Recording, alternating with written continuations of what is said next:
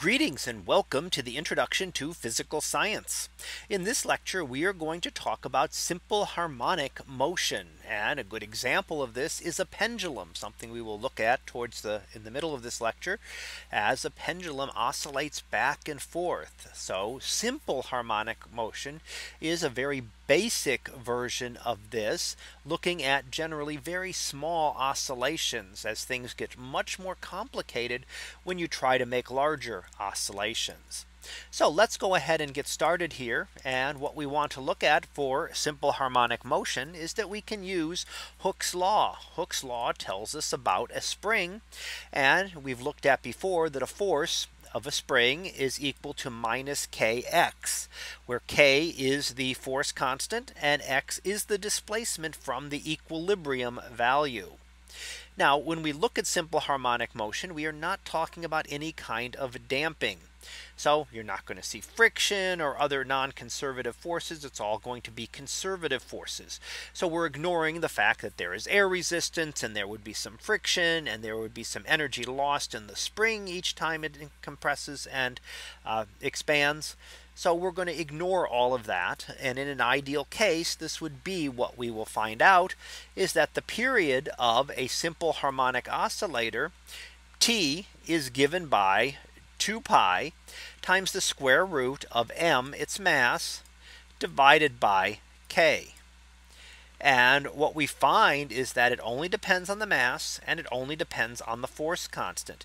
Neither T nor F depend on the amplitude of this, as long as we are looking at relatively small amplitudes.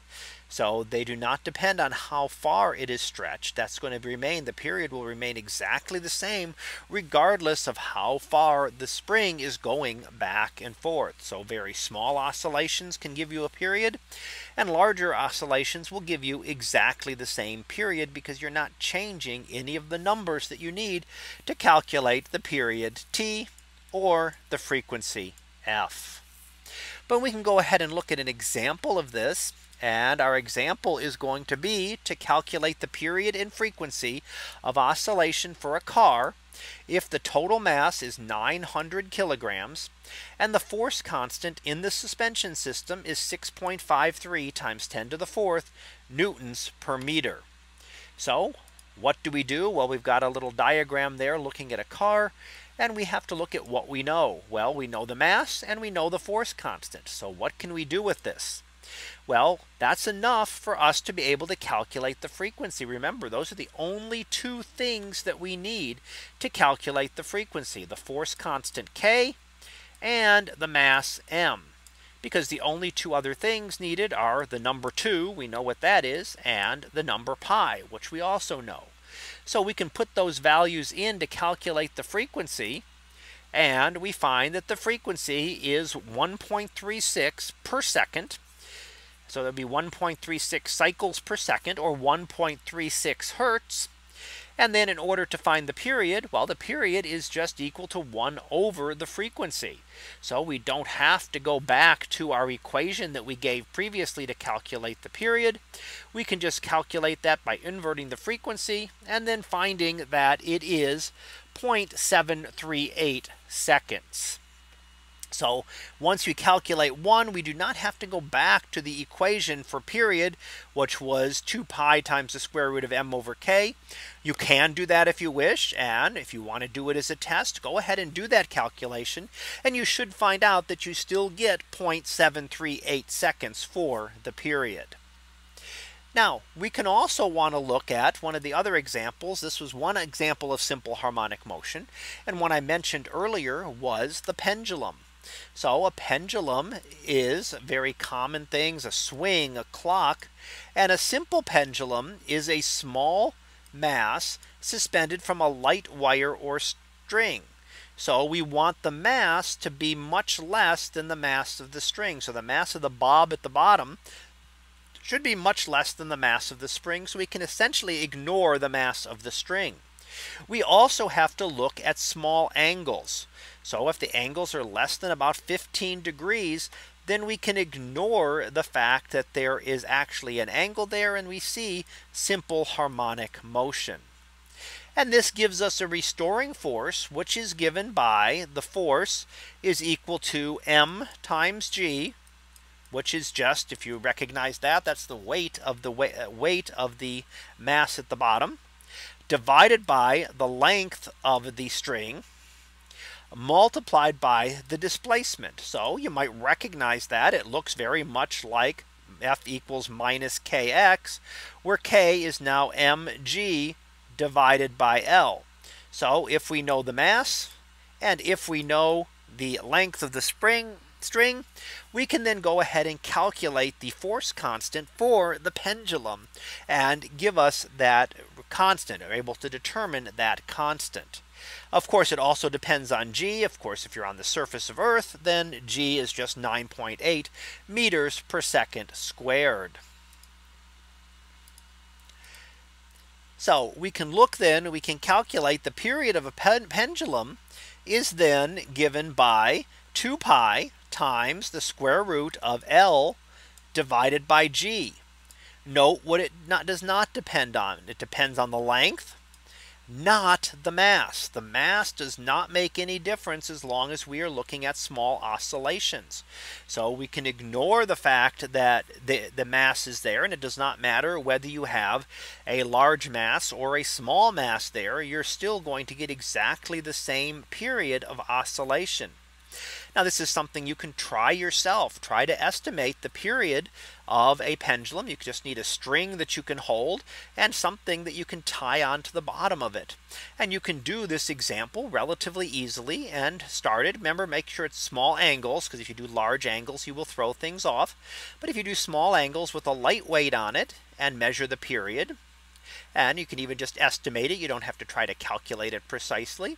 And you can do the same thing with the larger mass. And you'll note that the period is going to be exactly the same as long as you are not changing the string length. That is the only thing that matters.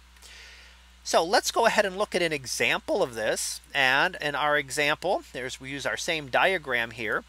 We're going to find, instead of looking for the period, we're given the period, and we're given the length. We're going to look for the acceleration due to gravity. We're going to look for g. Now, why would we want to do that? Well, we could be given a problem that gives these numbers that will determine, for example, what planet you're on. So what would the period of the pendulum be on Mars? You could use that to figure out the acceleration due to gravity and see if that matches the acceleration due to gravity on Mars, for example. So you could actually consider those kind of things as well in these problems. But let's go ahead and calculate this one and see where we are, see what the acceleration due to gravity is. Well, first of all, we have the length of 75 centimeters. Remember, we must convert that to SI units, or 0.75 meters. We're given that the period is 1.7357 seconds. So we're given those.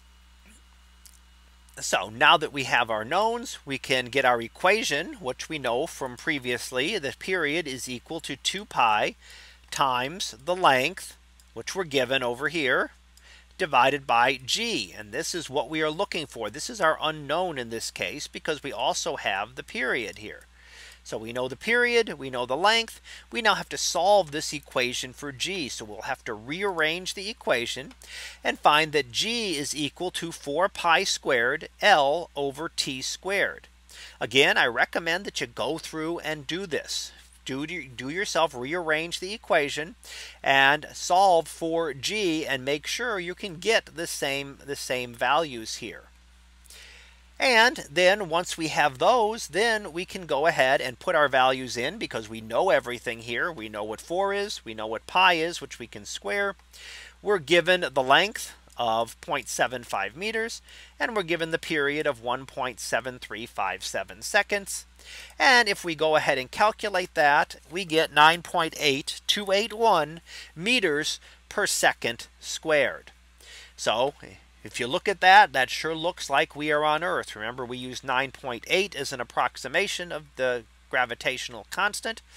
But you could do the same thing. You could actually do this calculation if you were on Mars with a different value for g and determine what the period would be like on another planet. So we've done a couple of examples, and let's go ahead and finish up with our summary here. And what we looked at in this lecture was simple harmonic motion.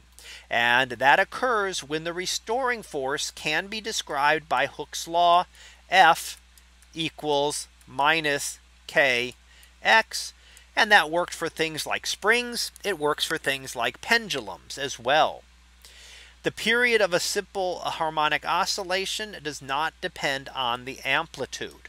So for small oscillations, the period is always going to be exactly the same. For very tiny oscillations, it does not go any faster. It will take just as long for a small oscillation as a somewhat larger oscillation. And a pendulum was one example that we looked at that. It does behave as a simple harmonic oscillator when we have small displacements. And we found that the period of the pendulum does not depend on the mass. So the mass makes no difference in how long it takes the pendulum to oscillate. So that concludes this lecture on simple harmonic motion. We'll be back again next time for another topic in physical science. So until then, have a great day, everyone, and I will see you in class.